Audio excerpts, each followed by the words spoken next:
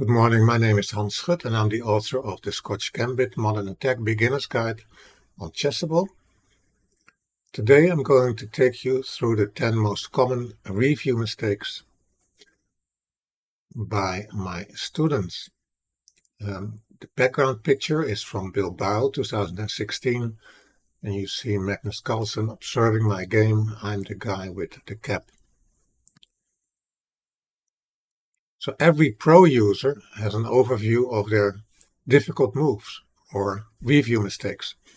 And I selected here the most common review mistakes of the first chapter of my mini course. So this is the Mainline chapter 1.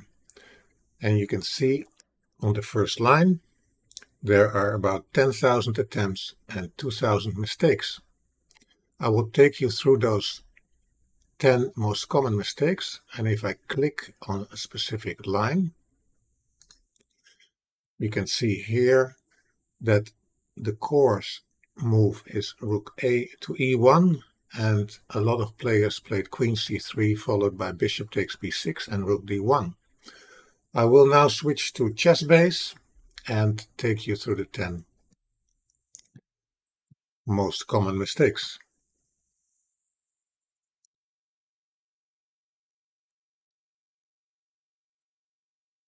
So this is the start of the Scotch Gambit Modern Attack.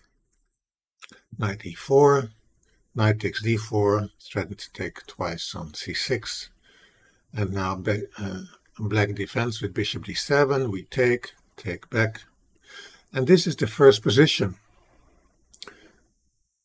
The course move here is castle short. Like in general, in the opening, you want to bring your king into safety, develop your pieces, and control the center. Some students selected here the move f3.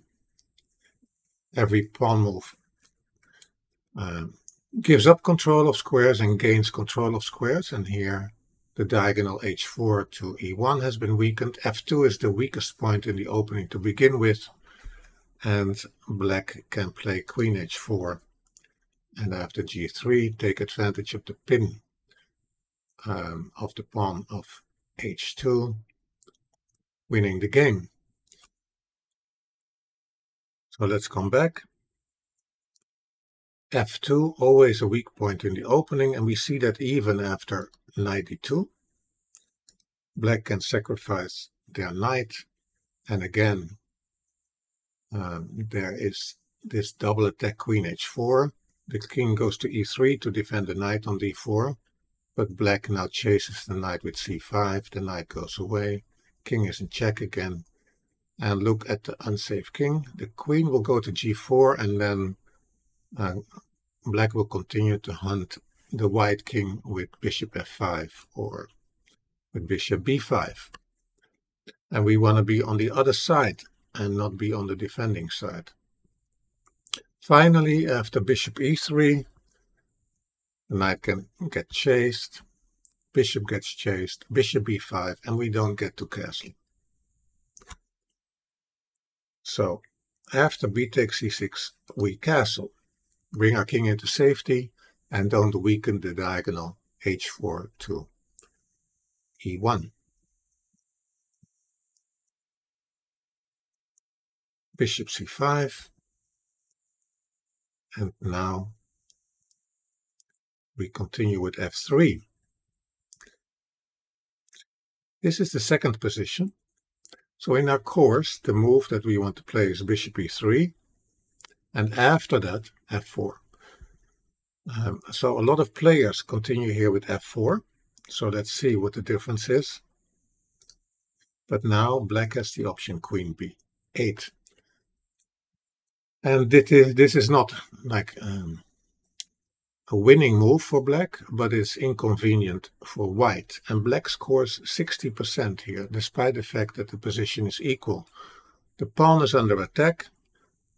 Some white players play b3, but now if we just continue with our own line, we can see that by playing b3, the square c3 has been weakened. and black easily achieves equality, and we don't get to the setup that we're looking for.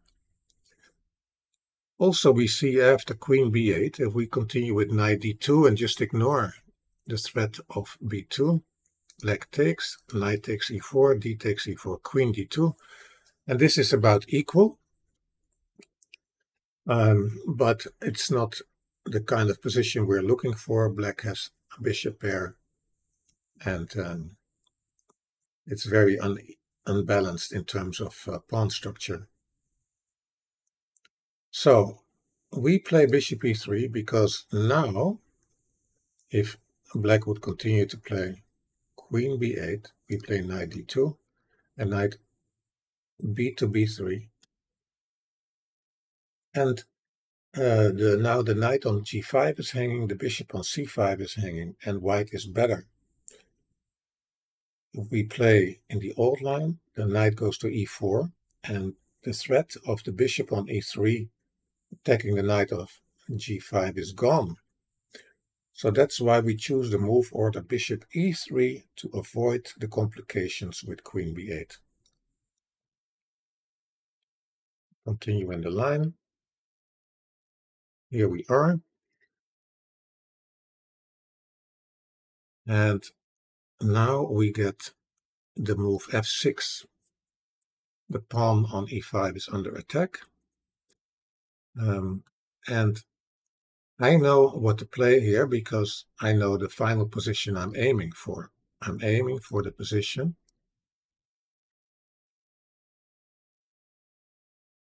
where I have control over c5 with a knight.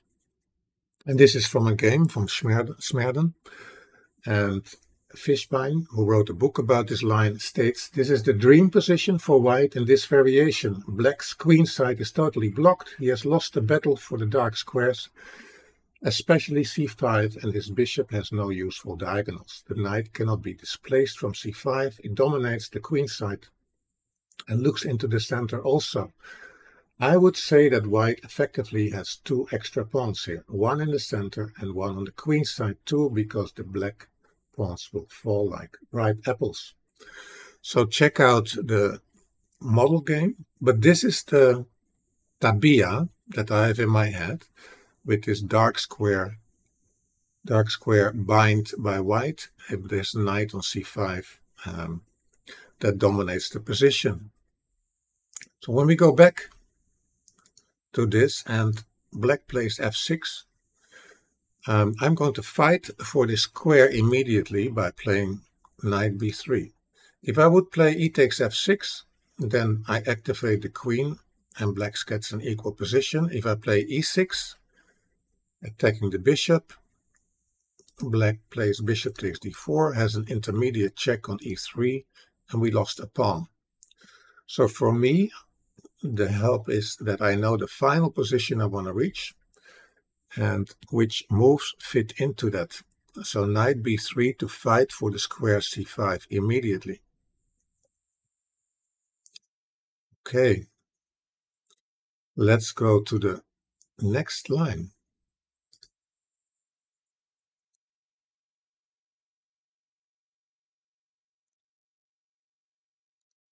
So knight b3 and now queen e7. And this was the variation that is most often played incorrectly. So in the course we play rook a to e1 with an x-ray attack on the queen on e7. And why is this relevant? If you play queen c3, which looks very thematic to get more control over c5, black can play f6. And notice that after bishop c5, we don't actually threaten to take the queen on e7 because the bishop on c5 is still pinned. So black can just exchange everything and reach a kind of equal position. And of course, we don't want to exchange here because then we have given up the control over c5. And after rook d1, it's not really to the point because black again plays f6 and frees themselves. So rook a to e1, and now we see if black would here play f6, we push the pawn, the bishop takes, we attack the bishop again, and now we have to discover the attack because we have set up this X-ray attack. So the idea of rook a to e1 is to prevent black from playing the freeing move f6. Let's go to the next line.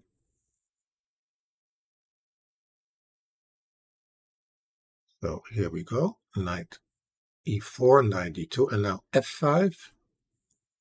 We take, black takes back. Notice that after d takes e4 we have discovered attack on the bishop on c5, and if the bishop takes on e3 we take back with the knight of f5. So black is forced to take with the f pawn, and now we're going to put pressure on the c file by playing c4, rook c1, and followed by knight b3 or another move, depending on how black reacts. So in this position, c4 scores 81%. Queen d2 is not a bad move, but scores 57%, and that's why I chose the move c4, because it scores better. And after c4, black continues queen e7, and we play rook c1. So we maintain the tension. So alternatively, what has been played is c takes d5. This releases some of the tension, so reduces the possibilities of white in this position. So I propose to play rook c1, and then after b6, we take queen e6, and now we threaten to take on d5, and after b6, f5, we are winning. And so this is a very important idea.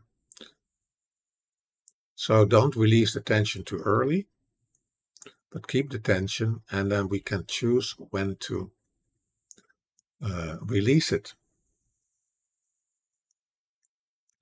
And of course, what is the idea? Let's just look at what we're trying to do. So we have an X-ray attack on the bishop on c5. If black would just play something random, attack the pawn on b2, we protect it with the rook to f2, which also makes sure that black can no longer take on e3 with check. Now we have this discovered attack, and now this pin on the queen on e7 and the rook on f8 wins the game. Let's go to the next variation. B takes e6, and now an early c5. Knight b3. The pawn on d5 is under attack by the queen, so black defends the pawn with c6, f3, knight g5, and now the question is, how do we continue? So a lot of students play f4 here, but you can see that black has the option to play c4, and this is not so clear.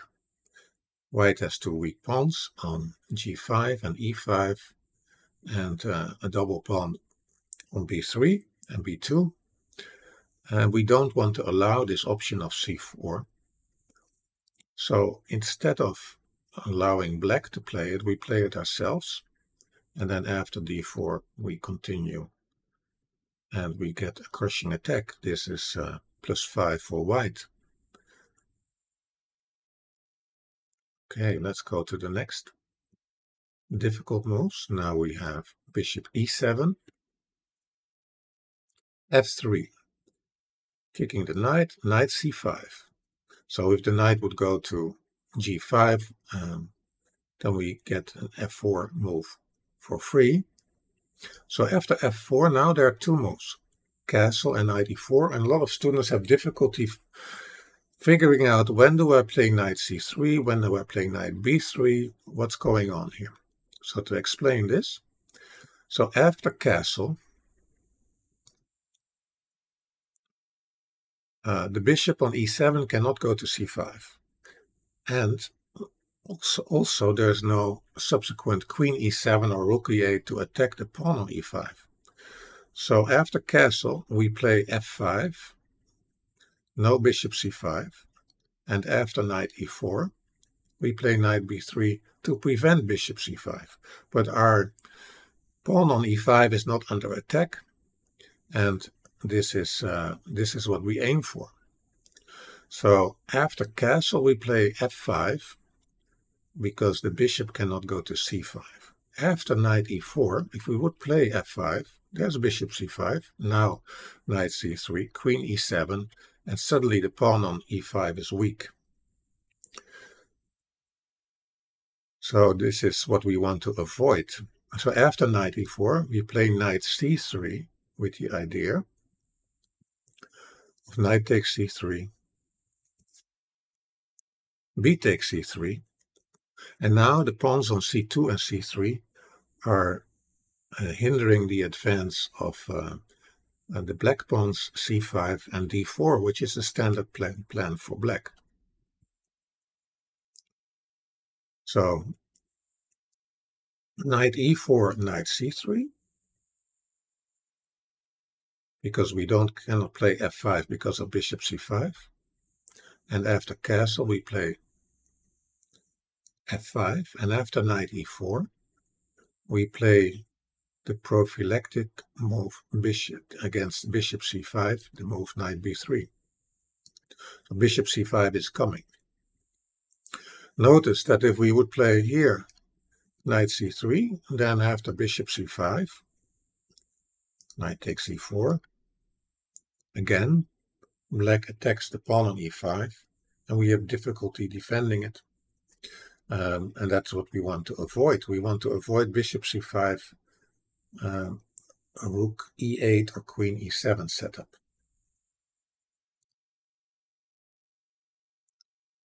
Okay, bishop e5, knight d7. So this is the line where the knight doesn't go to e4 but to d7. We castle. Black cannot take on e5 because one of the knights is pinned, so we can just take the knight and the other knight cannot take back. Bishop c5 is a questionable move because black needs this bishop on e7 to defend the queen. And after take, we are going to chase the queen with bishop g5. So some players play in this line, knight takes d4, but black can now just take. And after knight c3, rook e8, f4, f6, break up the center and is perfectly fine. So bishop g5, you can perhaps remember by thinking about how great it would be to get to this line where we trap the queen on move 11. So the queen on d8 is under attack by the knight. On c6, the knight cannot go to e7 because the knight is covering. The queen cannot go to e7 because the knight is covering that square, and cannot go to f6 because of the pawn on e5. So I've had this a few times in online games, that I trapped the queen on move 11 and won the game. Of course, black can go back, but then we take, and if black does not want to allow the queen to be trapped but defends the pawn, we take and then we break in the center, and after knight e5 we have queen h5 with a double attack on the knight on e5 and the king on e8, and we win back the knight while the black king can no longer castle. Okay, thank you very much for listening to the video. Let me know if you're interested to learn about this for the other chapters, whether it's useful. And then leave me some comments. I will make an announcement of this video, and let me know if it's useful for you to recall the lines. Thank you again, and I hope to see you with the next video. Have a nice day.